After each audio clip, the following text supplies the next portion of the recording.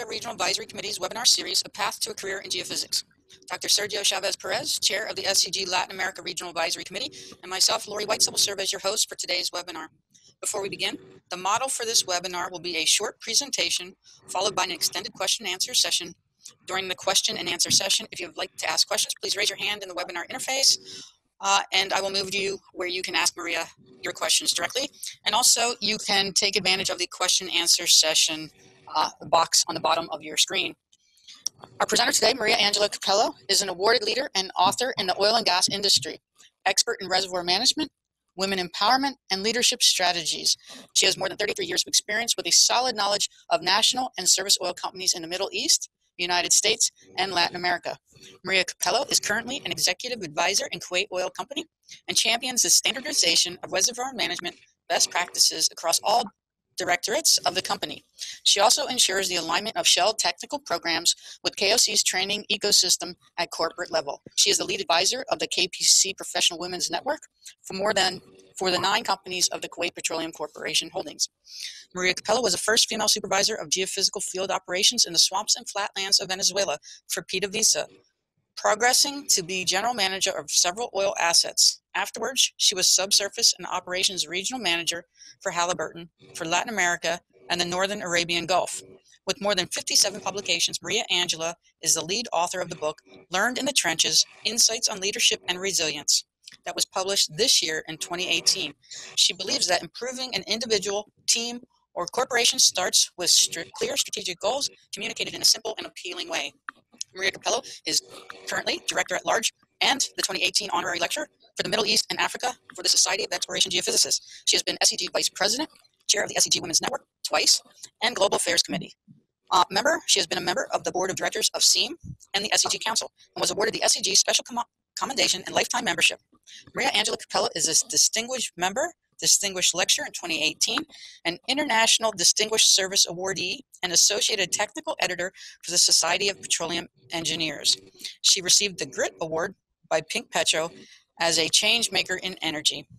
Maria Capello has a master's degree from Colorado School of Mines and is an accomplished pianist specializing in Baroque. She navigates work and life with her husband and 2 daughters. Welcome, Maria Capello. Thank you for agreeing to present for us. Take it away. Thank you very much, and welcome all to this webinar.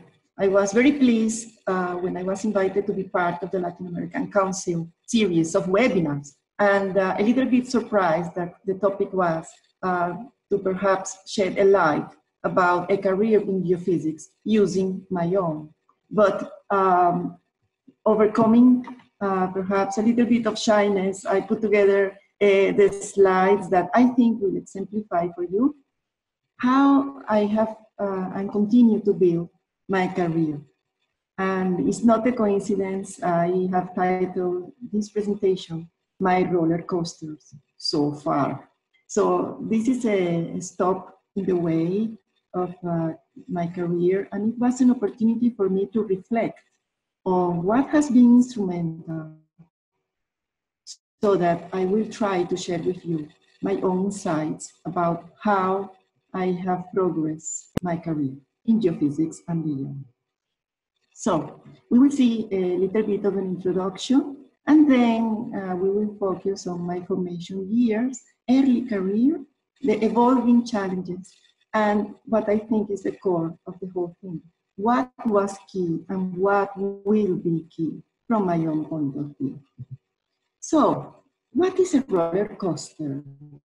Well, the roller coaster is this kind of experience that I guess that we all have had, where you enter in the unknown generally, and it's marked by numerous ups and downs. I wanted to use this specific image because sometimes we hear, especially when we work in large corporations, that the career of a person is like a ladder. So you are compelled to climb and going upwards, always upwards. Whereas in my experience, the reality is that as it happens in life, a career is something much more complex that has many turns and many opportunities ahead of you, many also drawbacks and difficulties, and especially challenges. But what perhaps in this image is clear is that you move around, but it is you who have to contain yourself and make sure that you enjoy the ride. So let's remember that roller coaster is also used as an adjective. So the most important element in what we do is our career. If it is a roller coaster career, well, that is a way to adjectivize what we do in our life, in our professional life. So, why geophysics? Okay, so here I am. And I am that little fish you see there, countercurrent and different. And you may wonder, well, why is that? Well, it so happened that I consider that I have always been part of the minority. I was born in an Italian family in Venezuela. And in Venezuela, I was, going to, of course, the school and all. And I would, be feeling, I would be, different in many ways. And my mother would pick me up at school and talk to me in Italian. And that made me feel awkward and, even a little bit kind of ashamed. And now I look back and I wonder why I was feeling that way. But that is because you want to be part of what is the majority. You don't want to be different. It takes a lot of courage to be different. And perhaps being part of the minority since I was very little helped me a lot to build my resilience, to build my thick skin, and also to understand that life and work is a compendium of all kinds of characters and people, each one of us different from the other. So this is perhaps one of the characteristics that will define, and you will see all along my career, what I have done and how I have done it, okay? So when I finalized my high school, the time came to go to the university. And what you see here is the beautiful campus of Universidad Simón Bolívar in Venezuela. This photo was taken some years ago when it was still, in its peak. I don't know how it is today. But when I started my studies at the university, that was the top technical university in all Latin America. And the field of study that I chose was physics. And you may wonder, okay, why physics? And that is, I studied and I chose physics because I love every single subject during high school. I would feel at ease with mathematics, with physics, with chemistry, even with the social subjects. But in particular, physics, I was in love with that. And I consider physics to be such a, important and foundational subject of study that I, was engaged and bought for the idea of studying physics. And that is how I started. You must know that I graduated from a high school that was all female. And even if at the time I considered that was very old-fashioned, and probably it is, right?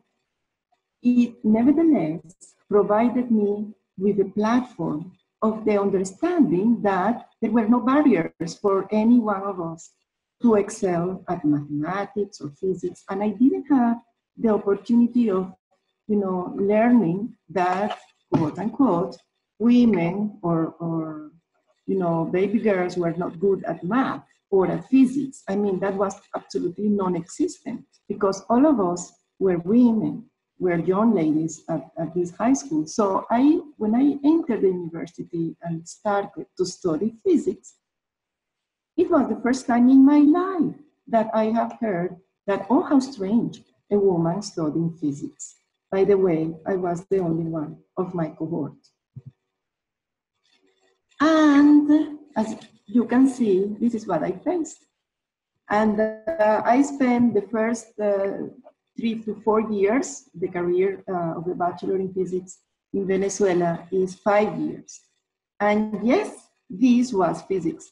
I ended up, studying a lot of mathematics, algebra, analysis, and pure physics theory, laboratories, and many other things that, engage me in something that I very soon realized that perhaps Venezuela, the country, did not have the infrastructure to advance further what I would do in the field of laboratory physics. So from the beginning, I realized that if I was going to do something in physics, that would have been research, but in a lab, something applied. So I really had, this appeal, and I was attracted by the very core subject of physics. But the whole thing, changed after a while, because in the year 4, okay, I had to take several elective subjects that are related to physics, and of course I immediately enrolled in the advanced labs. But then I took one subject, and that was a geology and geophysics summer camp or field trip. And I must say that that was the very beginning that the geophysics professors were at the Simón Bolívar University, and they were launching what was a minor, like you have a major in physics, and they wanted to launch a minor in geophysics. So they were offering several subjects, including this one that was a field camp, a whole subject that included to go to the field and acquire data with gravimeter and some electrical and refraction seismic data. Plus, the field camp included also a geologic vision of the outcrops. And, like everybody else, the first time I understood that the rocks that were, outcropping just, at the sides of the roads in the mountains had an explanation. I was, for the first time in my life, exposed to understand what a fault is or a fossil was, and, have the opportunity to use instrumentation to record and to study and understanding. And I was taught for geophysics, like, forever. I mean, it was for me an eye-opener. It was a moment of dawn. Suddenly, I realized that this is what I wanted to do. And several factors were included in that decision. First of all, I was in Venezuela. And, if you look at the map of the country's proven oil reserves, and even at that moment, Venezuela was a country with one of the most important reserves of oil in the world. Currently, after the new certification of oil reserves that include the Faja Petrolífera del Orinoco heavy oil belt in Venezuela, Venezuela does have the largest proven oil reserves of the world, surpassing those of Saudi Arabia. So I was in the right country to study what was a core discipline for the oil industry. So all of a sudden, I realized that I had the opportunity to study and work in something that was very much applicable in the country where I was living. So this is me in Venezuela, and happy, realizing that I could study geophysics, which was so closely related to what I was, what it was in my heart. And all of a sudden, this future opens up in front of me, and I start to realize that, wow, this is what I want to do. And then I start by applying for an internship in one of the oil and gas operators in Venezuela, in the national oil company, actually. Corpoven was part of what was going to become PDVSA. And it was the first time a physics student would apply for an industrial internship. I mean, I had to do so many meetings and to fill so many forms. I was like breaking the workflows and implementing something absolutely new in the department. I mean, the physics department was a pioneer department in the Universidad Simón Bolívar, but they never had anyone willing to go for an internship because there wasn't any for a physics student. So all of a sudden, there was this lady, Maria Angela Capello, willing to do an internship. But the best part is that the oil industry wanted a physics student to do that. So in the understanding that I was going to be one of the first or the first student to be graduated with a minor in geophysics at the university, they are, you know, I was pioneering also the implementation of the internship for us. And I was very lucky because I was part of an internship that Corpoven designed for me. And they organized, first of all, 3 field trips, or let's say exposures of the industrial activities they were doing for geophysicists. First of all, they took me to see a logging of a well at the Maracaibo Lake. And this image that you see in the slide is the beautiful site of the oil derricks at the Maracaibo Lake in the offshore, which is called Lagunillas area. It's very famous because from the early 20th century, it's been producing oil.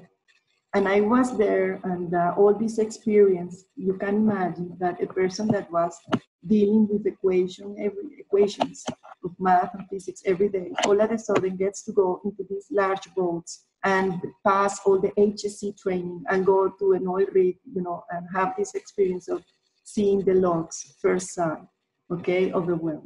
The second thing is that in the opposite side of the country, in the eastern side, I go to this vibrator truck seismic acquisition of the 2D survey.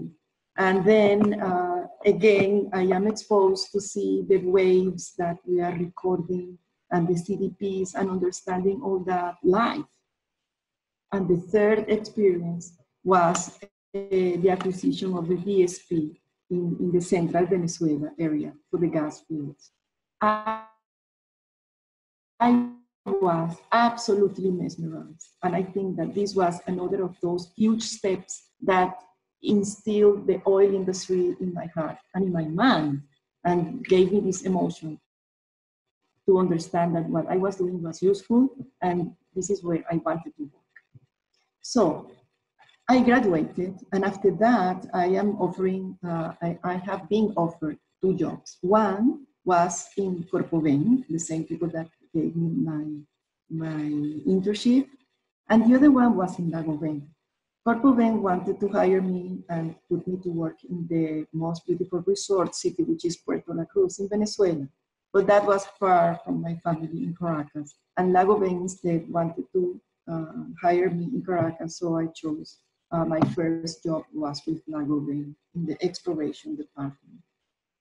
I think it's needless to say that as soon as you take a decision, things happen and your life gets upside down.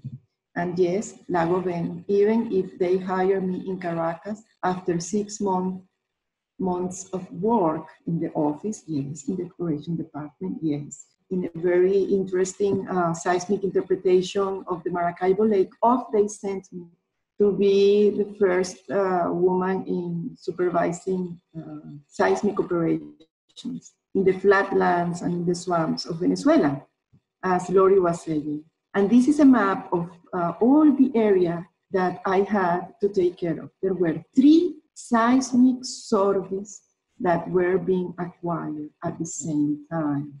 If you see here El Furrial, okay, and Maturin, I was based here in this city, and we were acquiring data in all these areas, okay, near in the Frontine Mont, in the front of this, and then all the flatlands in this kind of rivers that are called morichales, okay, near that. All this is a swamp. You cannot see here very well, but all this is like an annedated zone.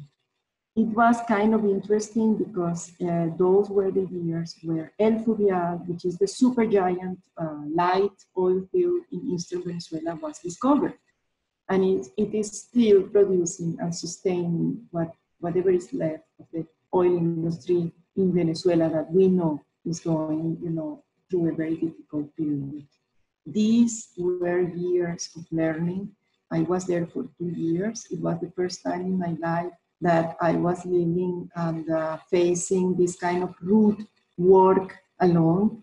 And it was, for me, a learning experience that grounded what I may have of a strong character, I would say. After that, when I finalized it, I returned to Caracas, and I was working in production in Lago Ben, Caracas. But then I got married, and maybe this is good that I clarify why I was changed, and I changed to work in INTEVEC, which was the Research and Development Center of PDVSA. And this is a photo of the magnificent facilities that INTEVEC had or has. And the thing is that I was pregnant with our first daughter, and we were living near INTEVEC because my husband used to work also in the oil industry, and he was working in INTEVEC. And we were living in a beautiful house nearby INTEVEC. But as I loved my work, I would commute every day more than an hour to Caracas to go to Lago Ben. The thing is that when I got pregnant, the doctor said, you better don't do this kind of, commuting every day, one hour and a half going, 1 hour coming back. And it was a mountain road and all that. So I asked for a transfer, if there was any transfer. I was lucky. There was a fellow that was assigned to Lago Ben from Quebec that he wanted to remain and work in Lago Ben. And he also had 3 months, which was the maternity leave time that nobody wanted to have. And so they exchanged the 2 employees. I was exchanged for a male employee that had 3 years pending vacation month. And they accepted me, a woman employee that I was going to deliver, and they had to have this paid maternity leave of 3 months for me. So it was a coincidence, but it was a very glad coincidence that enabled me to start working almost immediately after taking the decision and the courage to ask for that. I remember that to ask for the change, I directly asked for a meeting with the DC or the deputy CEO, or you may want to say the vice president or general manager of exploration. And all my supervisors, the immediate, and that means that I jumped 4 hierarchies, no? And all the 3 bosses before that, they were asking me if there was something wrong, what happened. But I just wanted to directly ask for that to the big boss, let's say. And he immediately understood it, and he took the phone and he called the president of INTEVEC, and the change was done in less than a week. So sometimes you have to take the courage and understand that it is you who needs to take care of your family conditions, your work and life balance, and what you want to achieve in life. So INTEVEC, being a research center, was a fantastic grounds for me to expand my knowledge. It is thanks to INTEVEC that after 3 years of being evaluated #1, I was offered a scholarship to do a master's degree, and I ended up in the Colorado School of Mines studying geophysics with Mike Batzel and rock physics in particular. I modeled 4D effects in carbonate rocks using the equation of Coster-Thompson's. And when I returned, it was a natural thing that I was going to work in 4D seismic. Very soon, after only 3 months of that, I was appointed as a project manager for the first ever 4D feasibility project and studies in Venezuela. We did many things there. And I am proud to tell you that I was invited to the RARA session, which is the recent advances and road ahead of the OTC conference to showcase what I was doing in Venezuela with 4D seismic. We were pioneering, doing many things. I was also invited to Statoil in Norway, which is now, forgot the name, they changed the name, and to present what I was doing with 4D seismic in Venezuela, because that was really pioneering work. After the 4D seismic project, I would like to highlight that I led the LIC Santa Rosa project. LIC means Laboratorio Integrado de Campo in Spanish. That means Integrated Field Laboratory.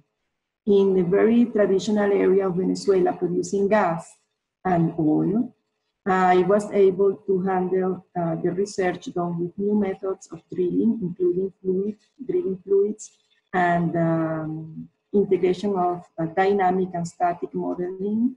We did, for the first time, seismic stratigraphy in Venezuela, pressure analysis of transients, and we demonstrated how it was feasible to produce the reservoirs in a commingled scheme of production.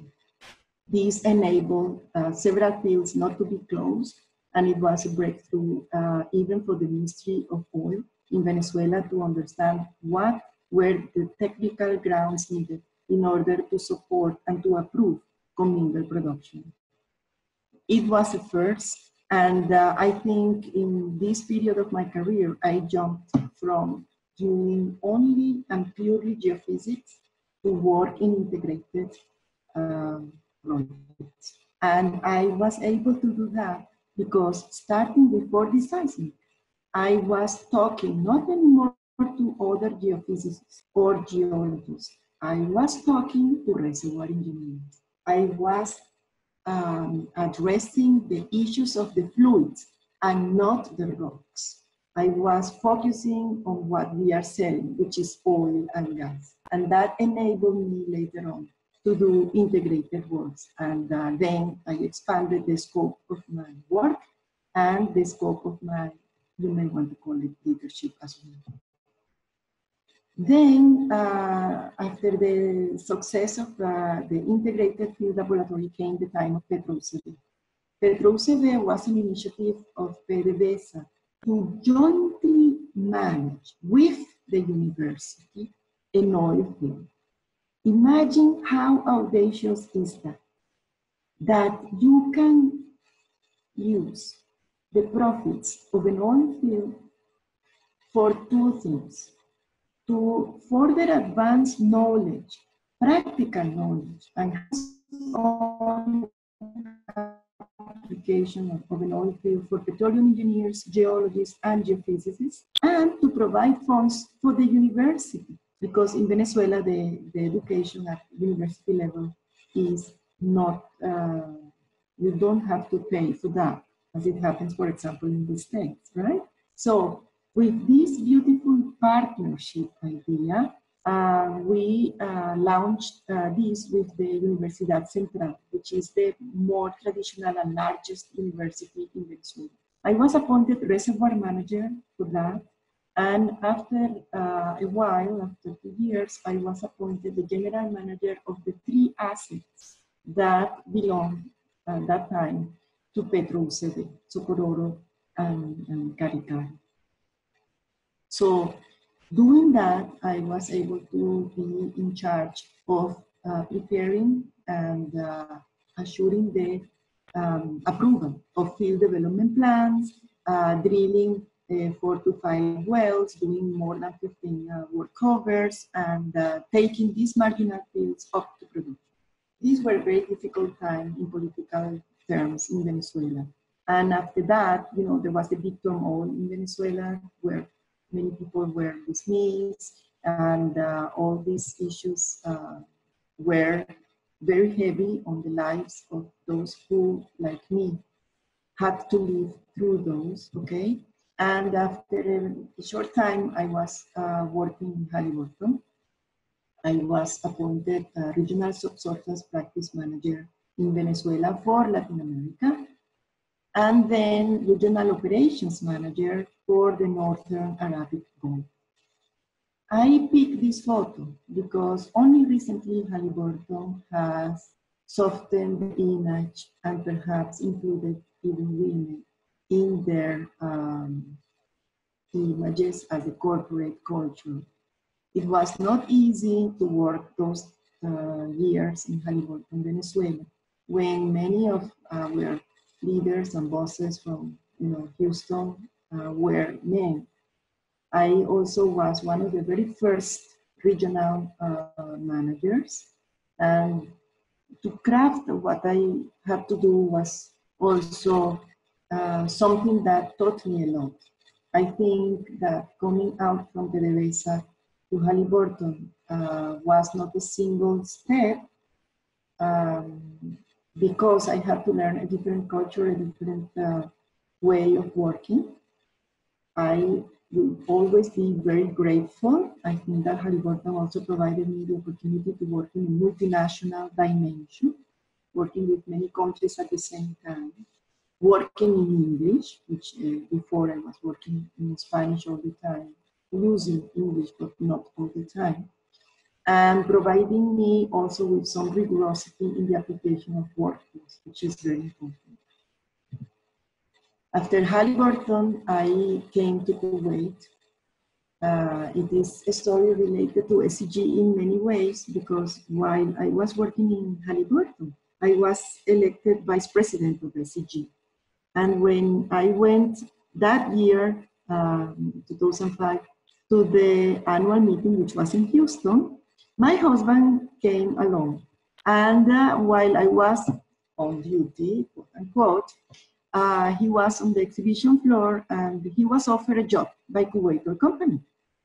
So I went, ahead and I said, oh, that's great. Maybe there are other offerings and opportunities. But the thing is that he chose to go to Kuwait company. And the plan was that I was going to stay in Venezuela because at the time we thought that all the issues in Venezuela would soon be solved, which is not yet the situation in Venezuela. And we are talking now 2018 and things are still going very sour in Venezuela. The thing is that life happens, and when he went to Kuwait, I had an issue, and in Venezuela there is something called, robbery, which is called express kidnapping, and that happened to me and our two daughters. I was driving with them, and we were experiencing this very horrible experience, and that was another eye-opener. I said, wow, things are really bad, and I was, lucky to have come out of that struggle without major issues, especially for my two daughters, our two daughters. And I realized what I am doing here alone. We are a family, we should be together. So I explored opportunities and I applied for the opportunity of operations manager based in Kuwait. And being a woman, the first thing that they asked me in the interview was, why on earth would a person like you want to come to Kuwait? And well, they flew me to Kuwait in February and March, and they wanted to know me. They were hesitant. I now realize why, because I was a woman and I was going to be the first manager, regional manager woman in this part of the world, in the Middle East, for Halliburton. And they hired me. So I asked to wait until the school year was over, which is in June. They accepted, and I started my work in July. After 2 years, I was the one knocking at the door of Kuwait company because I think that I am built for an oil operating company, and I started. They have several roles, starting from, for example, geophysicist, senior geophysicist, specialist in geophysicist, and then you have consultant, and now I am consultant 1. So I have evolved from a group-based activity to a corporate scope of influence in Kuwait company. I want to show you several images of the things that I have done. This photo is from this year, and this is me with the reservoir management group of the initiative that standardizes the application of reservoir management best practices across the company. And here you see several of the managers in their national addresses and team leaders, and several of the specialists and experts that work in this matter. This photo is probably also very instrumental for you to understand that culture pervades everywhere in every organization and corporation that you go. You see here all the ladies together, and also all the Kuwaitis are together and the expats are behind. I mean, there is a lot of nuances that you can read in this photo. This is me in the center, and again, I think that I am that fish different from the rest. This is me among the two managers, leaders of this initiative, and I hope that you can see how happy I am when I am in this kind of activities. This also tries to summarize what I do.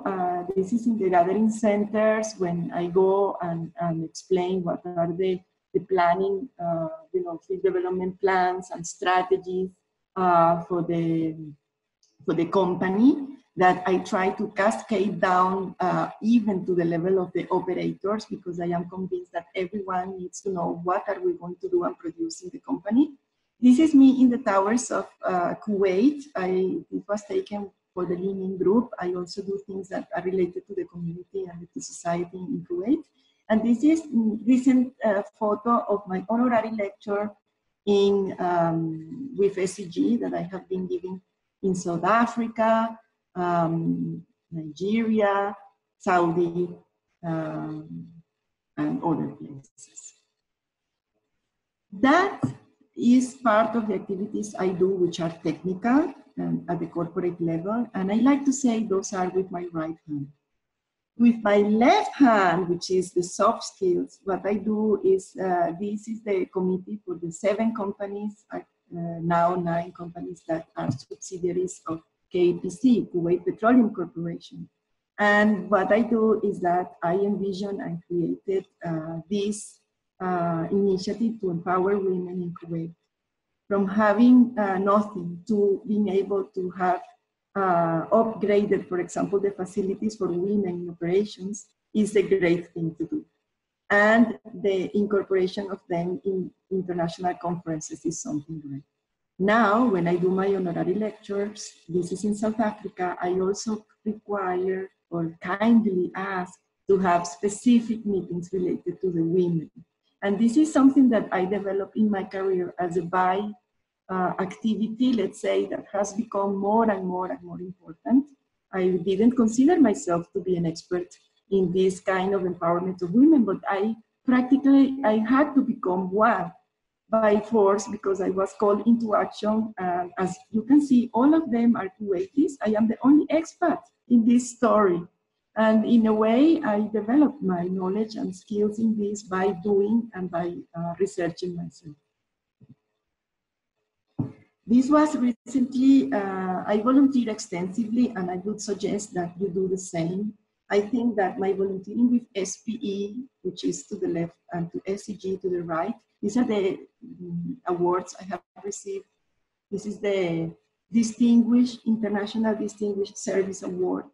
And in the right side is my special commendation of SCG, just given to me now in October. I consider that volunteering for SCG and SPE has given me the opportunity to expand my network and to exert a leadership and comprehension of the multiculturalism to levels that I would not have achieved alone, only with the work. And I have to appreciate that KOC also provided me with the freedom to do this and the opportunity to do this. I'm very, very happy about that. I want to highlight that I also was, as a coincidence, I was honored to receive my 2 awards this year by the 2 women presidents of these organizations after many, many years. They didn't have women in the presidency.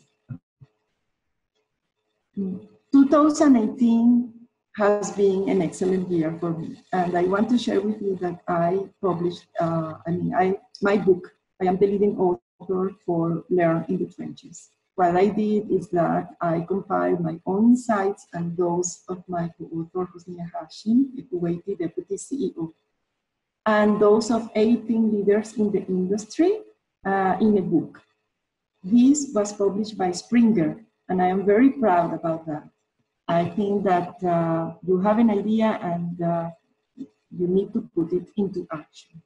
Not many people are able to liaise with the local Kuwaiti nationals to engage in initiatives like this. And maybe I am blessed to be able to do that, but the thing is that I encourage you to pursue these kind of ideas which go beyond your everyday work. So if I were to summarize my career in blogs, I would say that PDVSA has a big chunk and KOC has a big chunk. And you remember I told you that my step towards Halliburton was not immediate. That is because in the middle, something kind of funny happened to me. I contacted Stanton & Chase, which is an executive firm, search firm for people. And they hire me. This is one of the very few cases, I don't know if there are others, but they hire me to launch their oil and gas executive search firms. So that is an interesting story that perhaps another moment we will tell. I also delivered several and crafted several courses for NEXT, which is the training branch of Schlumberger. And I became the executive director of a not-for-profit organization, which is the Alumni Association for the Universidad Central de Venezuela. And that was also a fantastic opportunity for me to liaise with the most important board of directors of the private and public sector, governmental sector in Venezuela. Then there is Halliburton, that you know of, in 2 different regions of the world, and KOC. And on purpose, I have these blogs ahead of me because I feel that I still have a lot to do, a lot to give, and I have this passion to keep building what I'm doing. I cannot but also highlight for you how important for me is my presence online. I consider that my presence online has given me the opportunity to meet people that I never knew before, and to update what I care about on a daily basis. If you were to ask me what do I consider more important, for me is my Twitter, my LinkedIn, what I do for the SEG Women Network and SEG Honorary Lecture, what I do in the Facebook that encompasses also the SEG and SPE pages, and my LinkedIn as well. And of course, SPE. I have started my own blog. I have a shy presence on Snapchat. And I have also my Instagram account.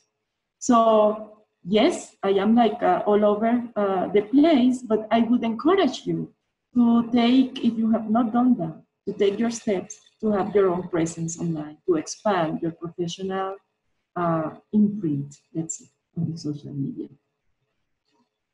Going towards the end of my presentation, perhaps what I would like to summarize is that I have become my own golden fish, and each one of us is different, and I have my own,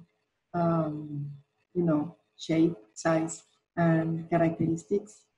I have developed that in 3 different main countries in the world: Venezuela, the US, and Kuwait. And going out from my comfort area, which is something that I would think was for me foundational, very, very important for me.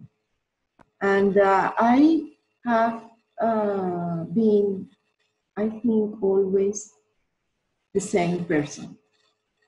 Maybe this characterizes who I am: the smile, the openness, and the willing to help and curiosity to learn every day more, and not having fear of going above and beyond the usual comfort area to do more. This is me. And what you see is what you get. This is good and sometimes bad because I cannot hide what I think or what my emotions. Maybe that's very my Italian side probably. So I laugh when I see this because through time you have to become a shark to survive, of course, in the corporate world. But deep inside, I keep being the same person that you always know. It's very difficult for me to pretend to be a shark because I'm not. And the thing is that I have grown my career by helping others, I would say, not by hurting others. So if you were to ask me who who am I? This is the formal summary that I have created, okay? When I introduce who am I prefer all the other slides that tell a story. But here you can see that there is a summary that we have already discussed. This is my book. This is my work with the women. These are my 3 countries that I love so much: Italy, Venezuela, and Kuwait. This is what I do with my volunteering, my KOC work, my mentoring work, and the communities in Kuwait. So this is who I am, no? For you. And what was key and what will be key for me? Okay, this is my last, let's say, summary that I want to share. What would I recommend? Well, that there is no substitute for hard work. And this is the most important. If I want to tell you how I did it or continue to do it, I would say I work hard, very hard. And I would recommend that you find a mentor. I have had several excellent mentors. One was, for sure, Dr. Mike Batzel, okay? And I have had others, which are fantastic mentors. I would suggest that you expand your network, because looking at how things are done by different people helps you and teaches you a lot. And to support others. For me, every time that I have given, I have mentored, I have tutored someone, I have been enriched more, I have received more than what I have given. Do keep learning, do take risks. And this is what I wanted to share with you. Thank you very much. Thank you, Maria. That was an excellent presentation. Very interesting career that you've had. So with that, I'd like to open it up for some questions. You can either raise your hand in the webinar interface, or you can use the question and answer box on the bottom of your screen. And typically, our attendees are a little bit shy to begin with, so maybe I'll ask a question to start us off. Sorry. So you've had quite a wide variety of work and experiences, but your career with Halliburton, it seems that it was also not only rewarding and challenging, but a bit of an adjustment to the culture of that company. Are there any specific steps or things that people, students, and emerging professionals can look for when trying to navigate cultures in companies? That's kind of a tricky. Well, that is a tricky question. You're right, and perhaps I consider that it's not easy to answer. But I would suggest that in order to navigate different cultures in the corporate sense, you have to remain flexible, open, and patient, because you have to ask many questions before you understand what is the quote-unquote correct way to address certain workflows in the corporations. And I noticed working in Halliburton that the culture was different in Latin America than in the Middle East. So not always a company has the same culture all over the world. So you also have to navigate what is the local side of the application of that corporate culture. Thank you.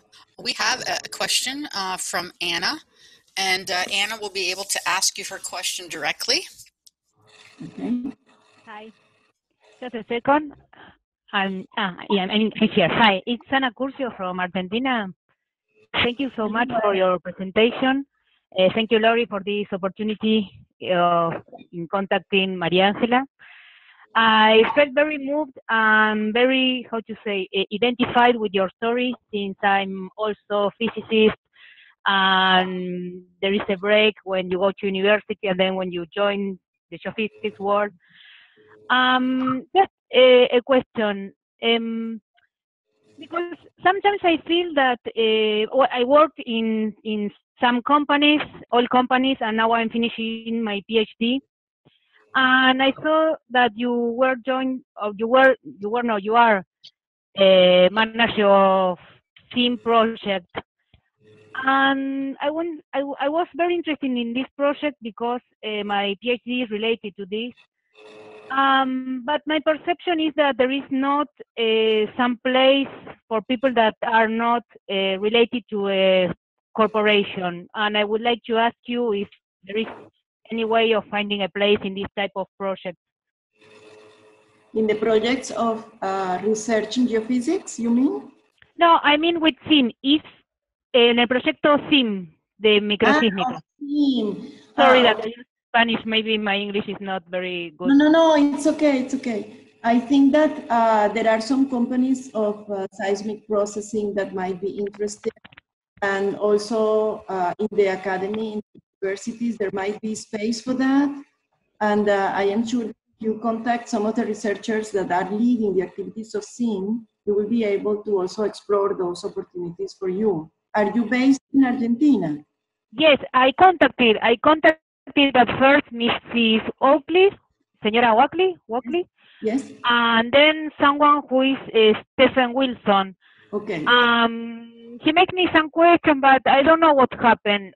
My perception is that they didn't find the place for me. Maybe it's okay, they don't have the place. But I would like to ask you if this is like a private project, or if there is any opportunity of joining or adding extra people. No, I think that there could be opportunities, especially for I don't know if that would be volunteering work or participation, but if you want, I can put you in contact with not only Ms. Oakley, but also some of the researchers, so that you can take this conversation further and perhaps detail more what is that you want, and then to explain to you what they can offer, okay? Okay, that would be great for me. Thank you. Thank you, Anna, for your question. Thank you. So there is another question that came in, and it seems to be a little bit more general, but still very interesting question. And they were curious, how do you deal with oftentimes being one of the few women working in different companies and organizations? Is there any specific skill other than, I guess, patience, like you mentioned previously, that would be required to be successful? Well, you know that there are no recipes, but certainly you have to forget you are the only one this or only one that. And I think that being part of always a minority, I told you that that when I was growing up, I was like the only Italian little girl at school, so that was a minority for sure. Then at the university, I was the only woman in physics. Then when, for example, when I studied at the geophysics department at the Colorado School of Mines, at my time, I was the only woman in the master program. And then every time it's like pioneering, being the only one. Maybe I have become, also in the US, I was the only from Latin America, from Venezuela. In the geophysics, right? There was another fellow who was from Brazil, but he was a man, right? And So I was twice a minority, let's say, by two elements. And you ask, okay, how you handle? Well, I think that I forget I am the only one, the key is to have an attitude of no barriers. So does that mean the barriers will disappear? No. But at least you will not sit in the back of the room, you sit at the table. If I think I have an opinion, I will express it, okay? I will not feel shy. And if anybody tries to hamper my voice or talk over me about what I'm trying to do, I would say, excuse me, I have not finished, or, you know. So you become stronger through time. But there are no recipes. I think that my recipe is thinking that there are no impossibles. And maybe, you know, you fake it until you make it, and then things happen. And it is generally in a way that they flourish. When you plant seeds, they flourish. And make sure that you do not hamper yourself. That is the most important element. Okay, thanks. Another question asks, what, if any, were the most challenging things about working in the field in Venezuela when you first started, when you were working in the swamps and the flatlands? What was the most challenging thing? There were several. I know it's trivial, but for me, it was very difficult to learn to drive in the muddy, you know, terrain with a jeep with a stick, you know, and using the four-wheel drive. And also, I always say the geologists have an easier life to go to the well when they are, you know, drilling wells, because they have almost, you know, a paved way to get to the well. But geophysicists, at least in the oil industry, are the first to go to an area. And in Venezuela, it was a challenge for me because I don't have a good sense of orientation. And I like to say I am from the maybe a little bit Jurassic age. And in a way, there was no GPS, there was no internet, or there were maps. And I didn't have a good sense of orientation. So for me to try to reach every day to the recording truck, right, where I had to do the instrumentation tests and all that, and this recording truck was changing location every day. For me, it was very difficult. So to drive to the location, sometimes 2 hours, okay, to get to a place in the middle of nowhere, everything flat, no, you know, orientation points, and in very muddy terrain was difficult. I remember one time, my jeep was stuck in the mud. I couldn't get it out, and with the radio, I was calling the base camp and the recording truck. And they told me, we cannot go to pick you up now. You have to wait until the end of duty. So at dawn, at 6, 7 p.m. is when they came to pick me up. So for 1 hour, I was waiting in the truck in my Jeep, relaxed, then 2 hours, 3 hours, and then I decide to go out. And when I go out, I just was, you know, deepening into the mud. When I took out 1 feet, okay, it came out without the boot that was totally immersed in the mud. So when they came back, okay, to pick me up, I was without boots, totally dirty in mud, sweaty. I mean, it was a horrible day. That day, I thought I was going to quit. But if I didn't quit that day, I don't have to fear anything else. That is why I. That's very interesting. We have another question, so please ask your question, Anna. Thank you. Angela, do you think that regarding women in geoscience, do you think that maybe today companies are pressured to hire women, or do you think that they discover something and they are hired? I'm always in that. I don't know if they discover all the talent of women or if they are pressure on hire women. I always wonder about this. What do you think? I think that it's a mixture of both factors. It occurs to me that women, especially in Latin America, Anna, have always been working in geology, especially in paleontology. There are many, and sedimentology, many women that have been pioneers in Argentina, in Ecuador, in Venezuela, Colombia, and they were very well known for their capacity. Now, there is also a world movement to support women. And I think that they have realized that we are not troublemakers, we are facilitators.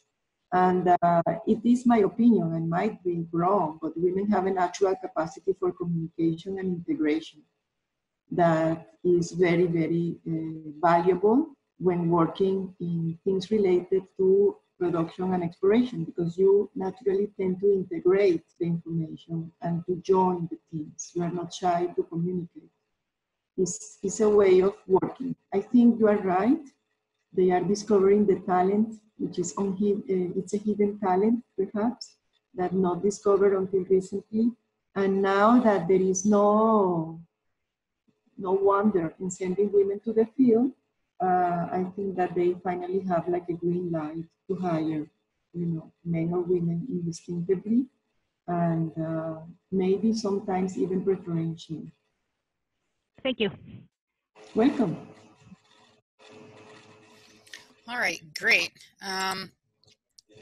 We have one other question from the same person who asked you what was the most challenging thing. They also want to know, for you personally, what was if possible, the one most rewarding thing that you've ever done in your career? In my career, for real, there maybe that is a very good question. And I think that when I saw, there are two things. One, I remember I published an atlas with all the study done for the integrated field laboratory of Santa Rosa. And at that moment, I realized that I was able to lead teams of reservoir engineering, drillers, and imagine that that laboratory included even the ecological integration of the ripples of the drilling to the terrains. Imagine, I mean, it was a complete study, the dynamic simulation, the static simulation, the pressures, all the data. I mean, it was an atlas that we compiled with all this integrated study that was a wonder. I think that was a very rewarding moment for me. When I saw Learn in the Trenches published, my first book, it was very rewarding. And perhaps sometimes I think the best moment is every day. I just rehearsed the young professionals that are going to present the assets briefings of KOC at ADIPEC. And I put together those 6 presentations myself, polishing them, and then mentoring those young professionals how to deliver the presentations. And this was last week. And on Thursday, off they went. And I didn't get to go to ADIPEC this year, but it felt so rewarding. I think that the most rewarding moment comes unexpectedly. And there has been peaks in my career, yes, but I think every moment I keep building things, and results and successes are coming along, and I get joy in the small things as much as in the big ones. So I don't know if this answers the question, but this is my take. No, I think that was a very interesting and a good answer to that question, which was a very hard question to try to pin down one possible thing out of an entire career of many, many successes. So, does anybody else have any additional questions for Maria? All right, we are actually a little bit out of time, so I think with that, I will just wrap up for everybody. And thank you, Maria, and thank everyone who attended the SCG Latin America Regional Advisory Committee's webinar. As part of our webinar series, A Path to a Career in Geophysics, we will send you a follow-up email, and you can let us know what we could do better. And also, if you'd like, please provide suggestions for future webinar topics. So please look forward to our social media posts to register for next month's interesting talk by Gladys Gonzalez. And thank you again for attending, and thank you very much, Maria, for a very interesting presentation. Thank you. I appreciate it greatly. Thank you, everybody. Thank you very much. Thank you. Have a great day. Thank you. Goodbye, everybody. Bye-bye. Bye.